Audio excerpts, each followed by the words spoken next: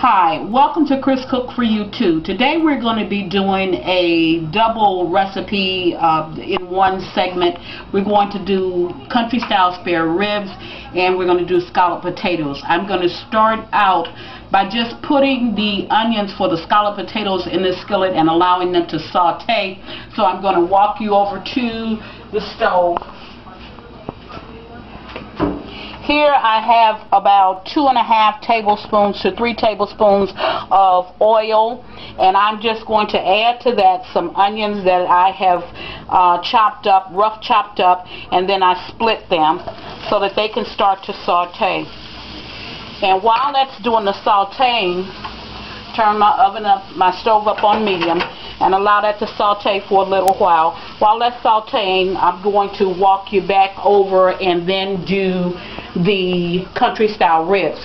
Now I have, if you can look at the country style ribs, they're different than your regular barbecuing ribs, and I've already removed some of the fat from the country ribs, okay?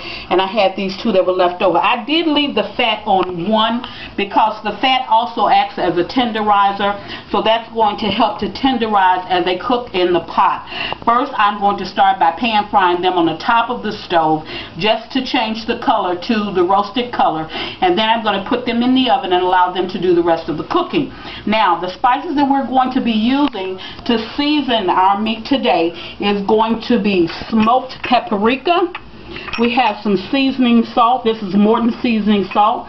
We have some roasted onion and chives, and we have a mixture of black pepper, white pepper, and bell pepper, a little bit of bell pepper. All this is dried, and a little bit of crushed red pepper. Of course, we have our salt, we have our cracked black pepper, and we have some garlic powder. Now, I'm just going to start by seasoning one side of the meat, and then I'm going to season the others. If you've never had this roasted in the oven, this is a real good meat. As you can see, it's a lot of meat. It's a chunk, and you probably can get 2 servings out of just one piece of meat because the meat is so thick. And you're going to cook this for like an hour and a half on your stove, or at least until it's tender, and then it pulls apart with a fork, and I'll show you that in the finished product. So we're going to go ahead and season up this one side. Okay, put some garlic powder. And when you're cooking meats, for me, if you're not going to be marinating, it's better to use the powder than to go ahead and use the whole cloves of garlic or crushed garlic, not unless you're going to take the garlic and put it into the pan that you're going to be cooking with. Then, of course, we're going to add some crushed black pepper.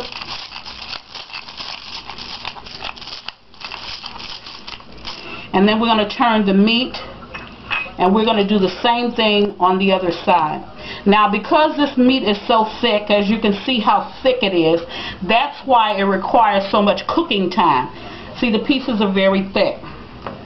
And that's the way it normally comes when you buy it in the grocery. So I'm going to start out with the black pepper since I have it in my hand. And of course, you season to taste. This is the smoked paprika that's going on now.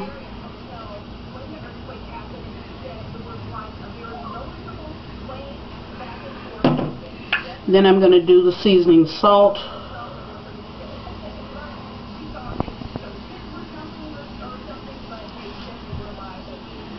Get it all over my meat.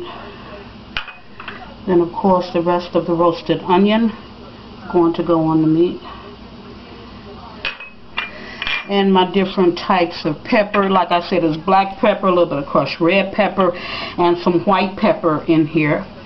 The garlic powder, and a little bit more salt. And this is just your regular table salt. Of course, I use kosher. Okay. Now, I'm going to rub that into my meat. Okay. And as you can see, I've already cut my roasted, I've already cut my potatoes for my scallop potatoes, and we'll be getting to that in a minute. Now we're going to take this back over to the stove, and we're going to place it in a pot that we have already on the stove heating up, and it has about a tablespoon of oil in it. So I'm going to place them in the pot.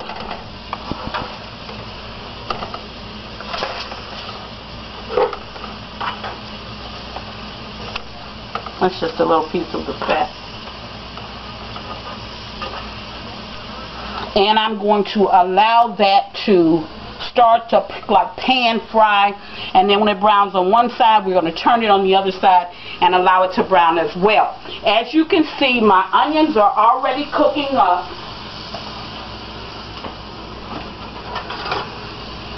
And to the onions, we're going to add some seasonings. Now, I love, with my scallop potatoes, I love onions, and that's like a personal preference. You do need a little bit of onions just to help to flavor it, but you don't need as many as I use. You can use maybe half of that to help flavor. Now, on this side, we're going to season the onions with a little bit of pepper and a little bit of chives and a little bit of roasted onion flakes. To that, I'm going to add about a teaspoon of butter. No more. Okay? And let that cook up.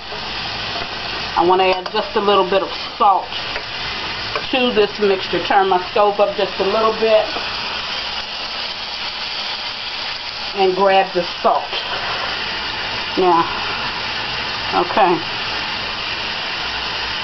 Now, I'll have the written recipes for both of these because I know that, you know, it's kind of hard to follow when you're doing two things at one time. Now our onions, they're not brown yet, but as you can see, they start to get soft. You can see the seasonings on them real well. I'm going to let it cook just a little bit more until it starts to sizzle up. See how the pan is starting to sizzle up? So I'm going to let it cook a little bit more, because if you, the longer you cook these onions and as they caramelize, they begin to turn sweet.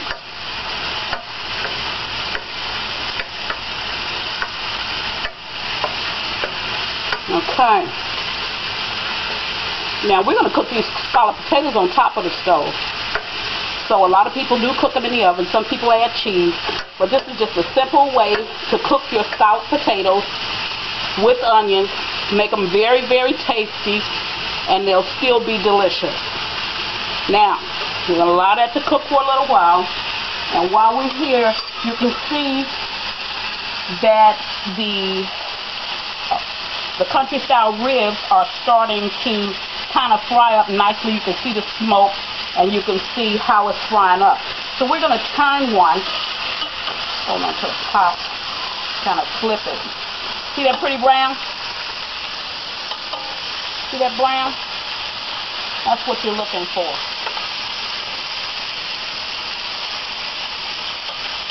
Could have allowed that to cook just a little bit longer.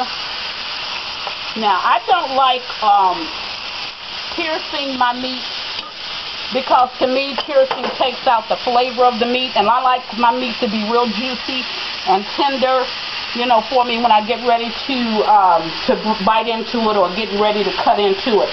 So we're going to allow this to cook just for a couple of minutes on top of the stove. Now, getting back to the onions, as you can see, the onions are sauteing up real nice. Now, we're not going to get them down to caramelize.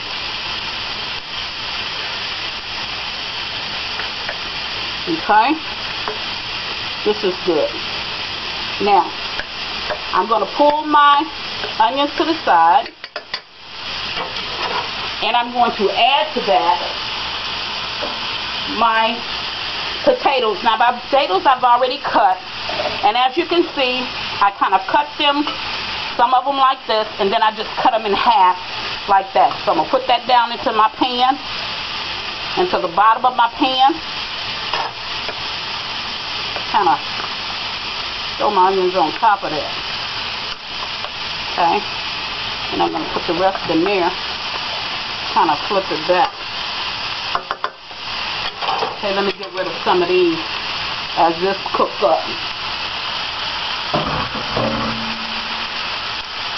Now, we're going to allow this to cook just for a minute, and then I'm going to put the lid on it and allow it to cook for maybe 30-35 minutes. Come back. These potatoes ought to be really good. Now, on this side of the stove, as you can see, this is cooking up quite well. And I'm not piercing the meat. Okay?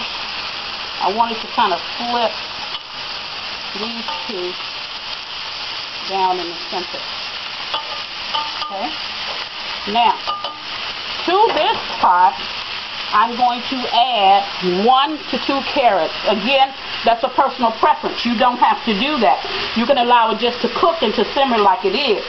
But I like carrots. You may like celery or another vegetable, so I'm going to add that.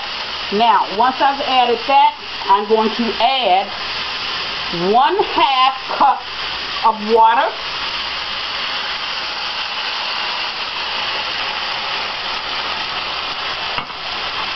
As you can see, it's starting to simmer up, so I'm going to take the pot top, put it on it. I'm going to put it into my oven. I'm going to cook it off at 375. Like I said, it's going to be for about an hour, hour and a half, good hour and a half that this will need to cook.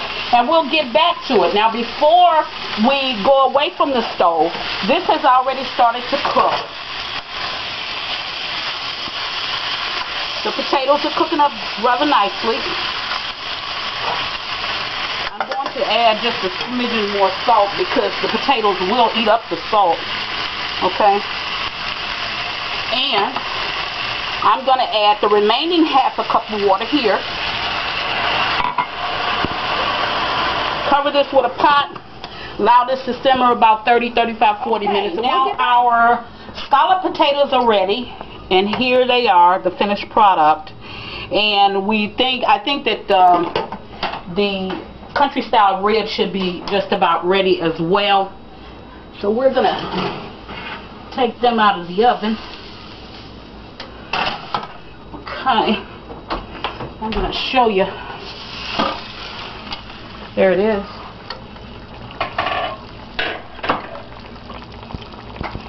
Now, I want to show you something about this meat.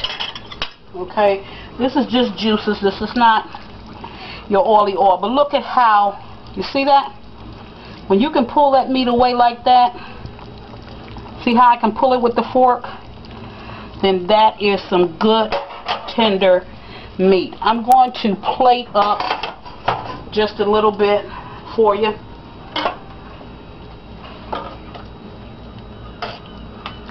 Take this piece. And we'll put a couple of these carrots down.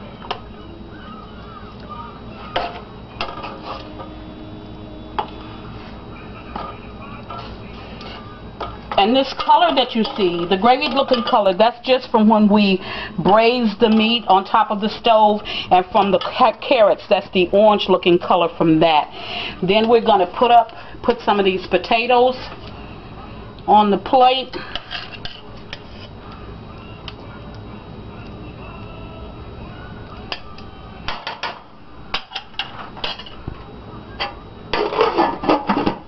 It's kind of hot. I'll do that at home. See if we can move this back just to show you. That's the finished product. Okay, as always, this is just our country style ribs with some carrots and some scallop potatoes. Again, as always, I want to thank you for viewing tonight. Remember, Chris cooks for you too.